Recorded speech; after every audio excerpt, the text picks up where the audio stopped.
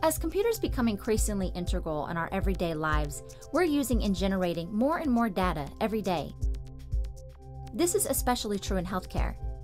Whether caring for a patient or carrying out research at a lab bench, healthcare professionals face a constant flood of data and information. That's where the emerging field of health informatics comes in.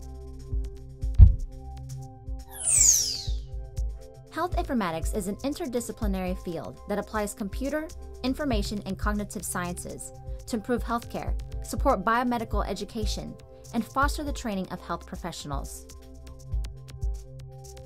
Simply put, health informatics is at the crossroads where data, information, and knowledge meet.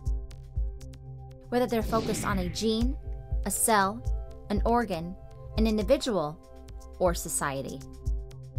At the University of Minnesota, that crossroads is the Institute for Health Informatics, or the IHI.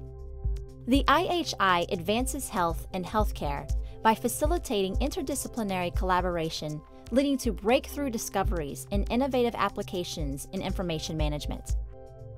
To do this, the IHI brings the resources of 6 schools and colleges of the university's Academic Health Center to 4 complementary initiatives.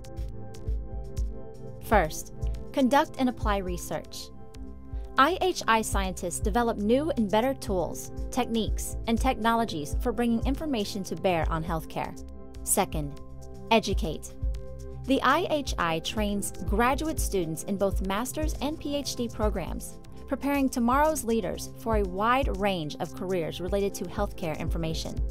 Third, engage the community. The IHI works with government agencies, healthcare providers, and others to apply advances in information technology for improving healthcare throughout Minnesota. Fourth, build infrastructure.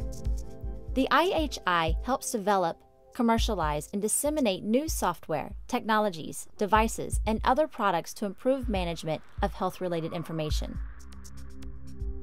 Through these 4 initiatives, IHI faculty members, students, and partners are helping find solutions to the most pressing questions in healthcare, biomedical research, and education. Questions like, what are the best ways to deliver high-quality healthcare while controlling cost?